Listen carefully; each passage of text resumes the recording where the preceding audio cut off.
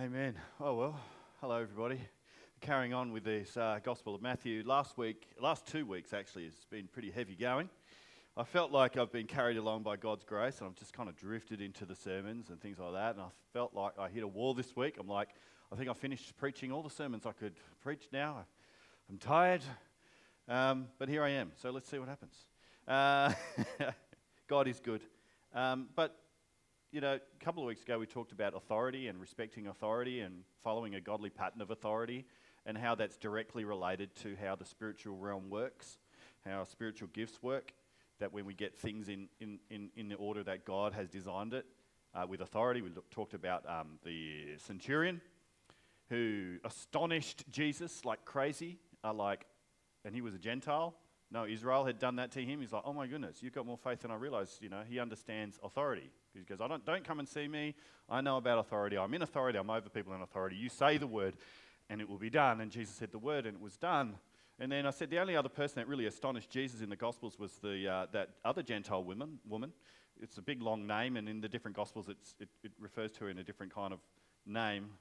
Sophronician or first, I don't know. I'm not even attempted to remember. I can't remember. Maybe you do. Does anyone remember? Yeah, the reason why it's confusing because in the two different Gospels it refers to as a different kind of location, and probably that's why it doesn't stick, and it's a hard name in and of itself. But you know, she was going up to Jesus. This Gentile woman goes, "Yeah, can you do something for me?" And Jesus is like, "No, it's not right for me to toss. You know, is it right to give the children's bread to dogs?" And you know, she had just amazing humble response and said, "Look, even the dogs get the scraps that fall from the children's table." And he again, like the other Gentile, he was just astonished, like, "Wow, oh woman," he says, "Oh woman, how great is your faith." Almost elevated her to like almost Abraham sort of status, like from you're a dog as a test to accept a humble position to then be highly exalted. It follows the pattern of Christ, who was highly exalted in heaven, was humble on a cross, despised, and then highly exalted. You know, if you exalt yourself, you will be humbled. If you humble yourself, God will exalt you. But then you take that exaltation, you don't absorb it to yourself, and you give glory to God. Just like King David, we talked about when people broke the line. Because I'm thirsty. They understood authority of these guys. They broke through the line. They got in some water. He received the water. And what did he do? Not absorb it to himself, but he made sure God got all the glory. So you can have authority structures all right and in place in your home and in your church and everything like that. But if you've got an arrogant person at the top, you block it. The head of the church, the head of our homes, the head of our lives is Jesus Christ. And if we have arrogance or pride or something that's capping over the top, it just blocks the spiritual blessing that flows. It says in Timothy that you need to lift up holy hands. Lift up holy hands. Not violently, lift up holy hands.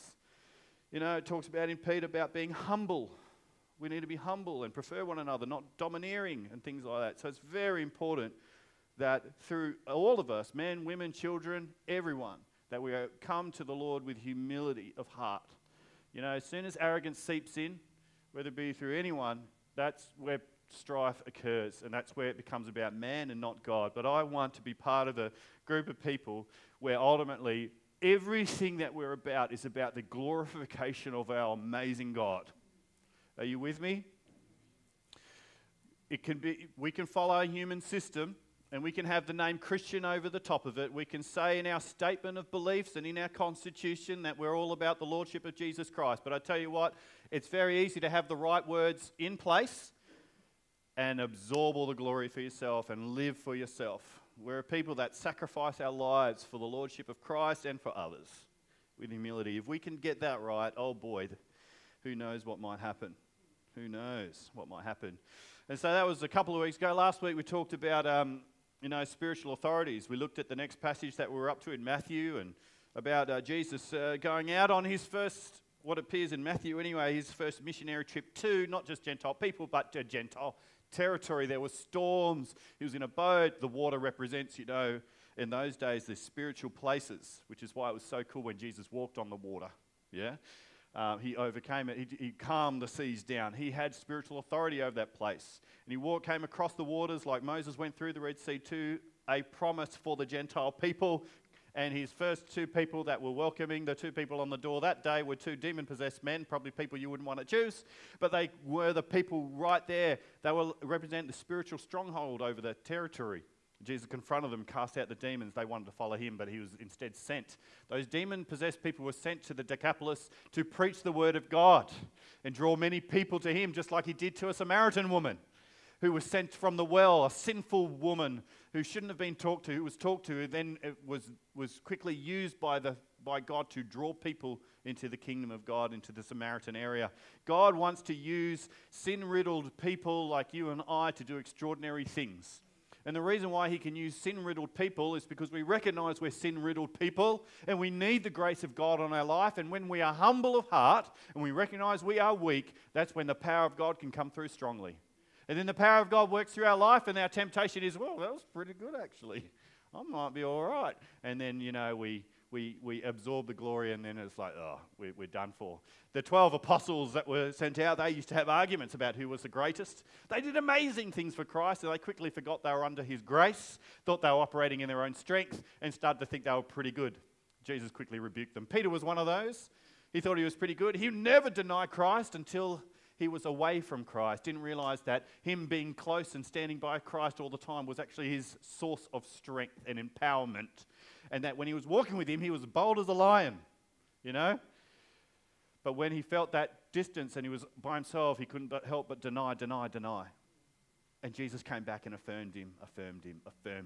Day of Pentecost came, he was filled with the Holy Spirit and power, and he had that chip on his shoulder in a sense, but he knew his weakness. He goes, oh man, I need God's grace. The next time he was confronted with the same people that he saw before that he denied Christ, he was bold. And he was just shocked people about his boldness. And they're like, wow, he's an unlearned person. How can he be so bold? He understood the key of what it was to be successful in the kingdom of God was to be the least, to recognize him.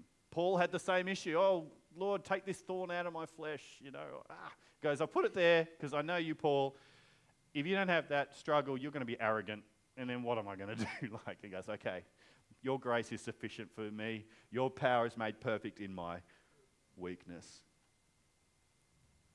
And so we looked at that last week, spiritual territory. We talked about, I shared my story about Halloween and how I was born on Halloween following a curse basically presented to my mum through fortune teller in her younger days. That was broken in Jesus' name, and we keep moving forward.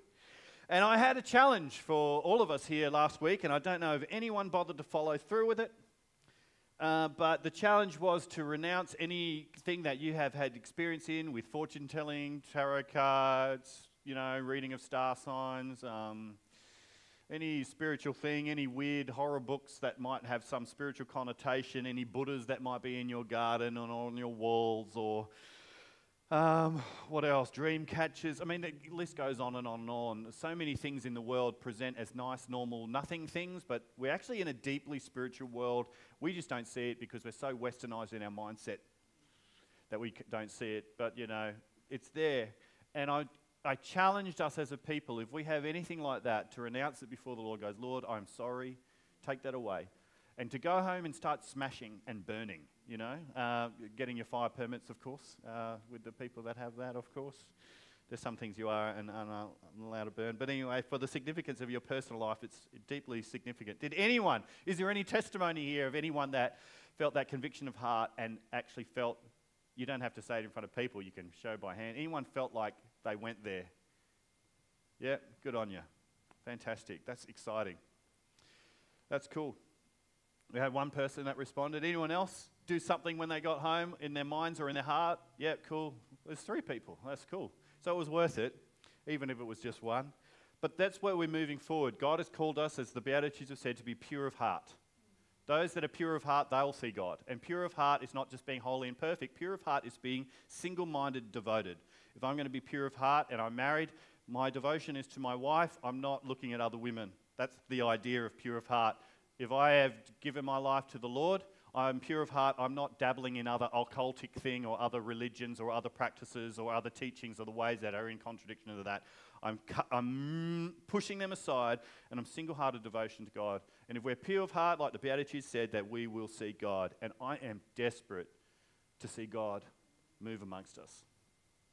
I've seen I've been around with smart people, intelligent people, and been to lots of courses and programs and self-help things and all sorts of things. But I tell you what, there's nothing like God moving amongst us. He can do the things that no human can do. And that's what I'm hungry for. Are you hungry for that in your heart? I am. I am. I am. My challenge to you today, when we look at these passages of what we just read, is to get up.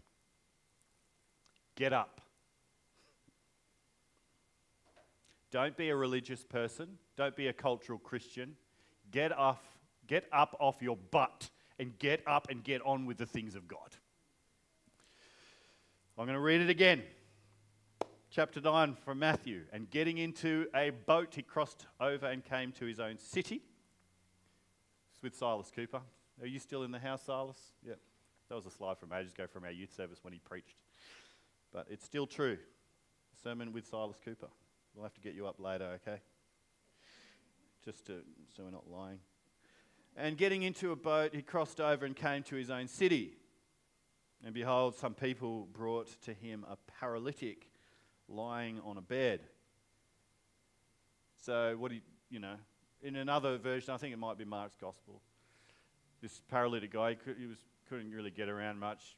They didn't have really cool wheelchairs, electric wheelchairs, whatever's going on these days. He didn't have anything from the NDIS, as far as I was aware, available to him. And so he got a few mates that carried him to Jesus. They couldn't get in. They broke a hole through the roof and put him down. They were pretty good friends. Doesn't emphasize that in Matthew here, but anyway, it was obvious what his problem was. What was his problem? He couldn't walk. He couldn't move. He needed healing. Jesus actually prioritized something completely different to that. And he said to the paralytic, "Take heart, my son." Very endearing term. Sometimes I've talked about an emphasis of 2024. One of our emphases, there's two emphases that I've been talking about a lot. And it's in the report, verified, documented, okay, so it must be legit. I'll sign it later just to, lock it in our policy-driven mindsets. But we've got two scriptures that have been raging through my heart and leaking out. One is that we would, in a sense, clear the mess, clear the temple, and come to a house of prayer. A place where children are safe to pray and prophesy, speak the goodness and praise God freely. When Jesus was aggressive and he got the whip out, got rid of animals, turned tables over, you would think it would be a scary environment, but actually the opposite was true. Once he had done that, the children filled the space and said, "Here's the Son of David," and prophesied and prayed. It became it was a place of prayer for the Gentiles, which was filled up, full of all sorts of other things. The other emphasis was the story of Mary and Martha, where Martha was just so busy. There was obviously so much to be done. And Mary was so silly that she didn't help Martha because there's so much preparation because Jesus was coming. Little did Martha compute in her mind that Jesus had already arrived and that it was now time to sit at the feet of Jesus no matter how messy the situation was, right? And so many of us try and clean up our lives first and then come to Jesus. And Martha hadn't finished cleaning up yet, and Jesus had arrived, which made her so super duper stressed that she went into override. It's like, "Oh my goodness, he's here." Maybe he turned up early. Oh, how annoying. The sundial hadn't clicked over to the wedding he was supposed to be, and he's early. What's going on? Mary, this is an emergency. This is the most important thing to do. And when you get a fixed mindset on something, it's hard to see anything else. And she kind of didn't even see, hang on, Jesus is already here. And you didn't need to clean everything up first for him to come. Actually, Jesus comes and cleans up the mess for us in our heart. And so many times, I don't know about you, but I feel like I need to clean myself up, prove myself, and then come to Jesus, when all we need to do is come to Jesus. And here in this story, we've got this guy, and Jesus already says, as he's just presented to him in his mess-riddled, unwalkable state, and before anything happens, look, I don't know, he was like, "Okay, I'll go through the sinner's prayer with you, Jesus. This is what do I say? Repeat after me." He was just there. Where? At Jesus' feet. He was just plonked there. Can you imagine looking up like, this is awkward. There's a lot of people around here. Oh man, how embarrassing. And the first thing that happens is because he's at Jesus and he's presented to Jesus, Jesus says, son. Wow, he's brought him into the family of God just by being there. He's a pretty useless kind of guy. I mean, what can he do for Jesus? Not much in that state. But Jesus says, take heart, my son, your sins are forgiven. Wiped out. That was his first need resolved. There was an obvious physical need. Everyone's eyes were focused on the physical need. But I tell you what, his chronic need in that moment beyond any other need, because you know what, this guy's not walking around the planet now, is he?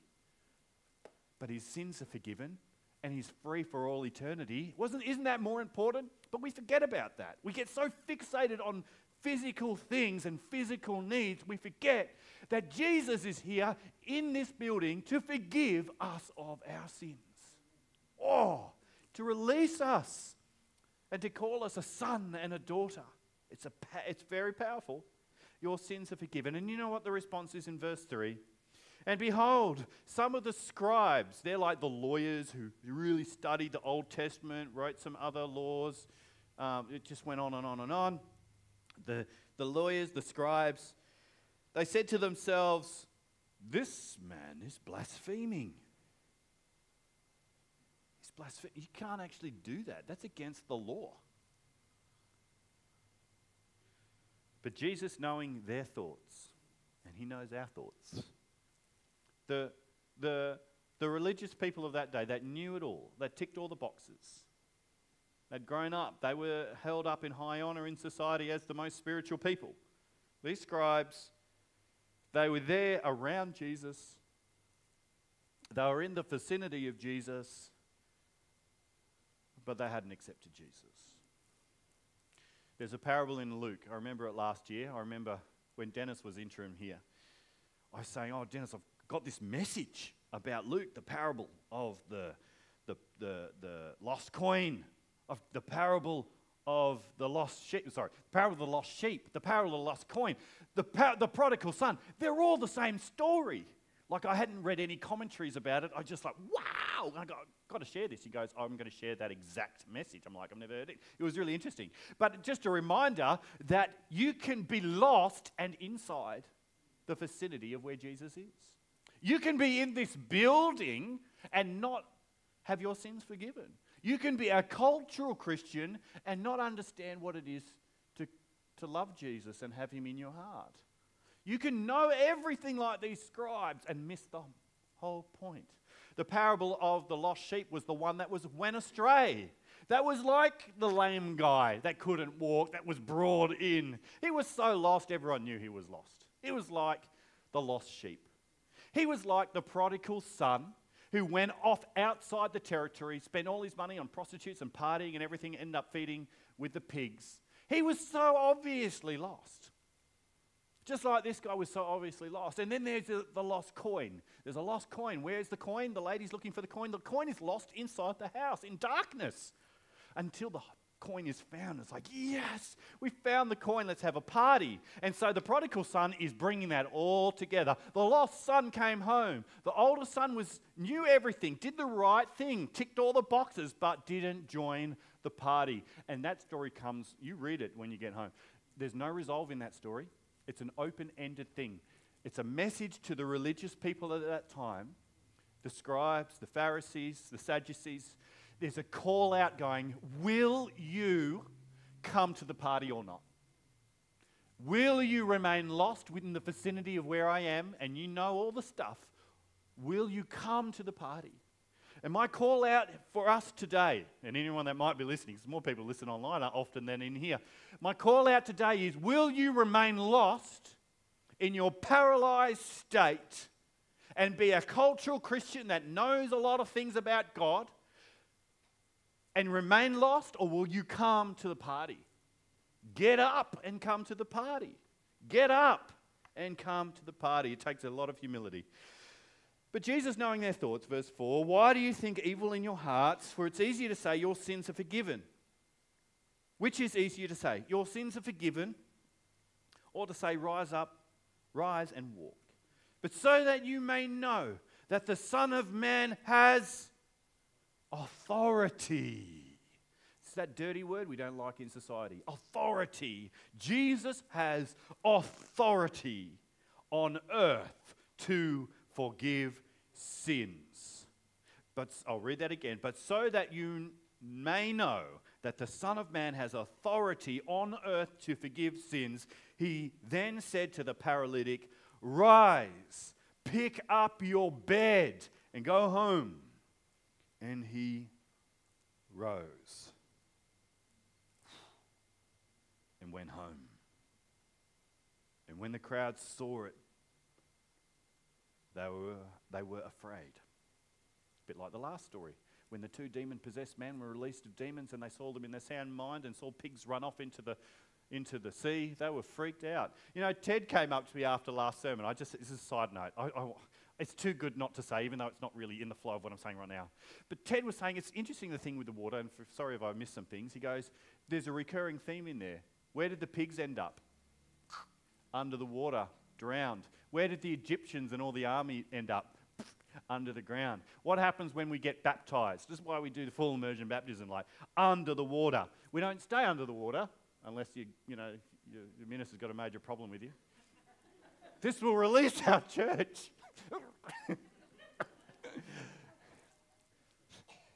Baptism service next Sunday. Who's in? It's not about who's in, it's who's coming out. Sorry. The significance of water keeps recurring over and over again. John's baptism of repentance. Did I miss any points there, Ted? Oh yeah, that's right. That's why I said that before. And Jesus walked on water. He wasn't swallowed up in the death and he rose. Do you want to preach to you, Ted? No. Oh, that's a shame. Got so much insight. No, it's good. It's good. Keep chatting about the Bible. God will speak to you, and then you can tell someone else, and they'll get encouraged like I was last week with Ted. That's cool. May the Word of God be living and active in every one of our hearts and lives, not from the expert. If we relied on the experts, then we'd have the gospel from the scribes who missed the whole point of sitting at the feet of Jesus.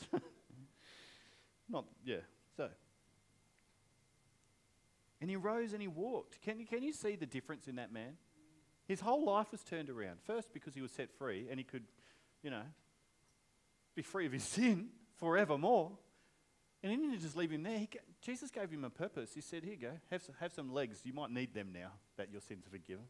You might need to walk around and do something. You need to get up and do something. If he didn't have any purpose, he would have just let him lay in his paralyzed state. But when we turn to the Lord and we get up, we've got stuff to do and get on with, or we might as well just stay dead and wait. I don't know about you, but when times are tough, I'm like, okay, Lord Jesus, come now. Because you feel hopeless or you feel like the world's gone too bad and like, oh, come, But Jesus has got a plan for our life and he's empowering us to win. Not in our own strength, but by his grace. And he rose and went home, and when the crowd saw it, they were afraid. Glorified God, who had given such authority to man. Verse 9. And Jesus passed on from there, and he saw a man named Matthew sitting at a tax booth, and he said to him, follow me. And he rose and followed him. Matthew was at one of the most premium locations on a main road, very lucrative place to be, to earn a lot of money. Jesus came up and said, follow me. And I see Matthew as similar to this other dude, this paralyzed guy. He was earning lots of money. He had tasted the wealth and success of that. And some people get so addicted to that, they can't turn away from that life. They have to just more until I get that sense of fulfillment that no one ever gets. Matthew was paralyzed, stuck in a booth. He'd already given his allegiance to Rome. He was already despised by all his Jewish brothers and sisters. He had no way out. He was absolutely trapped in his booth, despised by his fellow Jewish people for betraying them and helping the Roman government and often probably doing fraud and things. And didn't find any hope in the Roman government and didn't find any hope in money. He was absolutely paralyzed in life. He had lots going for him, lots of money, but he was trapped until this rabbi, teacher, walks up to him and he says, "Follow me." He wasn't going to waste one moment. He got out of that booth. I don't know who did the accountancy at the end of the day. Matthew wants to make a point here that he got up and left and didn't worry about that life anymore.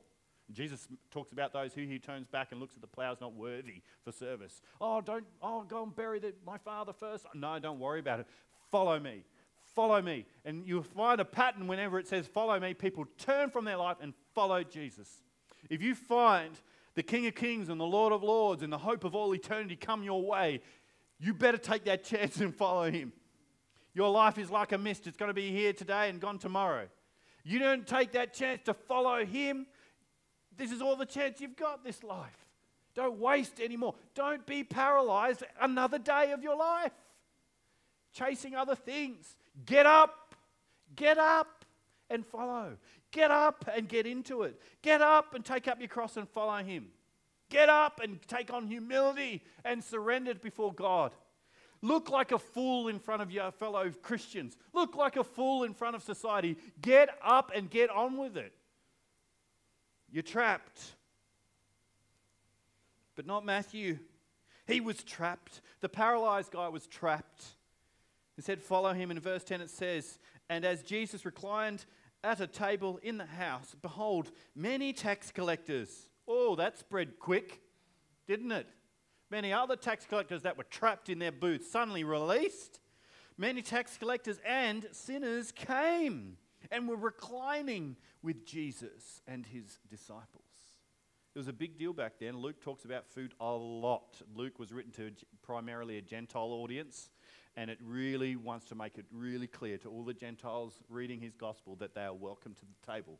There's so much food mentioned in Luke. This church would love it. And Matthew mentions food here, and there was strict rules about who you ate with. Because the idea was whoever you sat down and you ate food with, you were showing them and to the world around you that you were one with them, that you approved of them. So to sit down and eat with them was a big deal, big deal. Remember when Jesus was being crucified, Pontius Pilate, really high up their Roman ruler, had to leave his palace and talk to the people because there's no way any Jew was going in that Gentile house at that time. It was a big deal even going in the premise, let alone eating with them. And so this was a massive statement that Jesus was making by reclining at a table in a house with tax collectors and sinners. And when the Pharisees saw this and said to his disciples, why does your teacher eat with tax collectors and sinners? But when he heard it, he said, that's what they asked, sorry, I didn't pronounce that right. Why does your teacher eat with tax collectors and sinners? But when he heard it, he said, those who are well have no need of a physician, but those who are sick. Go and learn what this means. I desire mercy, not sacrifice. For I came not to call the righteous, but sinners. Isn't that a beautiful thing from the lips of Jesus? Because that gives me a chance. When he says, I desire mercy, not sacrifice, my sacrifice and what I do in my life is never going to be good enough. But for the mercy of God for my life, I am saved. And I've been called, like Matthew, like that paralyzed guy, to get up and walk by faith. Walk and accept the righteousness of God. I talked about it in the worship before. To be honest, I was having a little wrestle internally in that, the song after the announcements. I'm like, I'm a fake. I can't do this, And I'm like, I've got to deal with my heart before God. And that's, and then I share it to all you. Because sometimes what's going on in one person is something that's an accusation going on many. I've done that so many times, that's why I would say it. Did anyone else feel like they were in a similar-ish place, or was it just me? Maybe it was a lot of people, more people than denounced demons this week. That's good. So, no, that's good, because maybe you don't have many demons, allowed to have access to your life, day-to-day life, right? It's good, but there's that wrestle and attention like, I'm not good enough, I should know better. wherever you are, we all have to come to Jesus like a paralytic. The paralytic was presented to Jesus. How much could he offer him?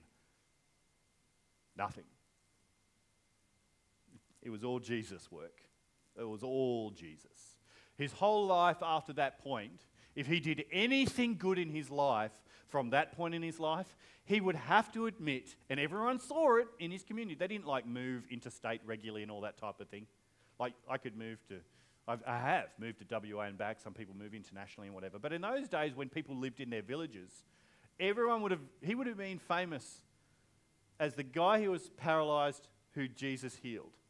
So if he did anything good in his life after that point, he would be reminded and he would know himself, I couldn't do any of this but by the grace of God for me.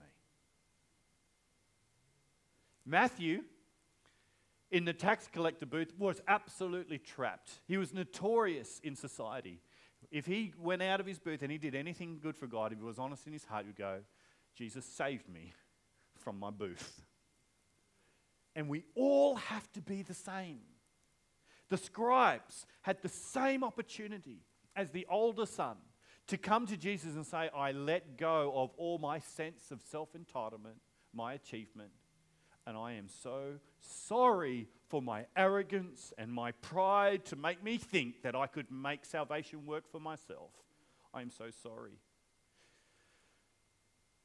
They had the same opportunity as the paralyzed guy, the same opportunity as Matthew, the same opportunity for everyone.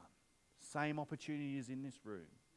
You might have been a cultural Christian all your life, but you've never surrendered your achievements and your ideas and laid it at the feet of God and let the grace of God be the theme of your life. And I fall into that trap too. That's why it's so beautiful. I grew up as a Christian and I've had to learn this and get undone, right? Some people were living a life outside of Christ and they found a life in Christ and they're like, that's my point. I have to admit it's all him. For others like me, they're like, oh, when did it happen? I do remember moments of turning to Jesus. I remember as a 12-year-old, I was so fed up with my life and I had been living a double life. And I remember going, this is enough. I'm over this. All right, Jesus, I'm going to follow you. And that was my moment where I started walking forward in Christ. Not perfect, still struggling in sin, still struggling all the way, but that's when I decided there's no other way. That was my Matthew moment. But it's hard sometimes if you've grown up in the system because you almost think you're a Christian without surrendering to God because you're just culturally there and you're kind of living a fairly moral life compared to most other people. But there needs to be a point where we absolutely surrender our life to Christ and allow his grace to be the theme of our life for the rest of our life. We need to get up. Because that paralyzed guy was just as useful as that scribe. Same usefulness, zip, nothing, until Jesus was there and they both had the same opportunity. My challenge for us today, I'm hoping that many people have kind of renounced or removed stuff from their life this week. If you haven't, don't worry, his mercies are new every morning. Come to God in surrender. We're going to have communion soon. I love communion at the end of a message because it culminates everything back to what Jesus has done. Not by my strength, not by my effort, right? And I always have opportunity afterwards. Toby will probably help us out too, and others that want to help. We're going to pray for people that need someone to stand alongside and pray with. It says in the Word that we need to confess our sins to one another, right? That's one of the things that we do. I'm like, I don't want to do that one. Yeah, fair enough. But it's what we're asked to do. Because it takes humility to do that. No one wants to be humble. It's scary. Don't want to be vulnerable. That's scary. I want everyone to think that I'm a super duper awesome Christian, right? Put my name down on the roster on all the easy tasks so everyone can see that I am an upstanding person and have my name up there. And maybe I could secretly ask someone to make me a plaque or something and I'll humbly receive it in front of everyone, right? That's not how we do things in the Lord. We serve. We make the name of Christ above every other name. We identify through him and his goodness, not our own. And that's the challenge for us today. I'm going to hand over to, are you ready to go, Silas? Because we said sermon with Silas. So this was part 1. Here's part 2. 2.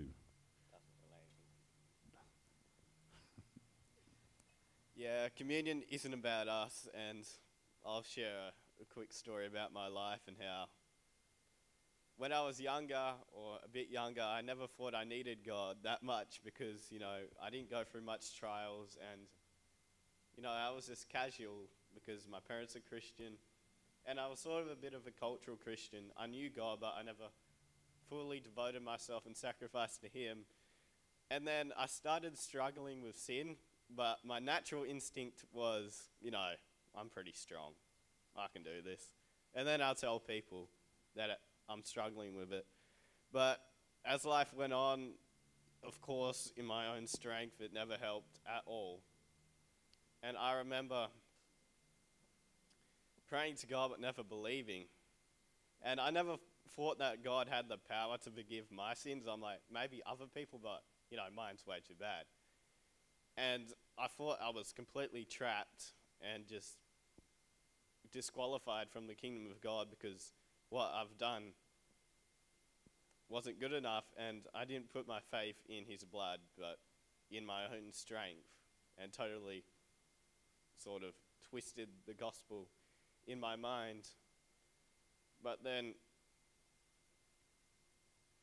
I realized that I remember Dad said to me, God has authority to forgive your sins. Do you not believe what He did was good enough? And I thought, if I was Jesus and I died for someone and then they didn't really accept it, that would just grieve my heart. So I stubbornly accepted it in my mind, but I didn't really believe it at the time. And I prayed and prayed, but nothing happened. But in His timing, I remember I prayed with faith that He had power over my sins and that He would forgive me. And, I'm no longer a slave to sin anymore. I'm free in Jesus, not because I relied on my own strength. If I relied on my own strength, I would be worse than I was then. But because I relied on Jesus, that's when my life turned around. He might have put me through the sin because I feel like I was a bit like that, like the Pharisees and the people like that, who thought, they were good enough and like, hey, me and Jesus, let's work together. But it was a really humbling experience, and I feel like now that I haven't been in that experience for a long time, especially today, I'm realizing that, my arrogance is kicking in a lot. But as we take communion, we need to look at our heart, see if it wants God and is pure to Him. And we need to get rid of our arrogance and realize that communion, we cannot promise that we won't sin this week. We don't have the strength to. But God will carry us through, and He will forgive us no matter what we've done. He has the power. So can the communion stewards come up?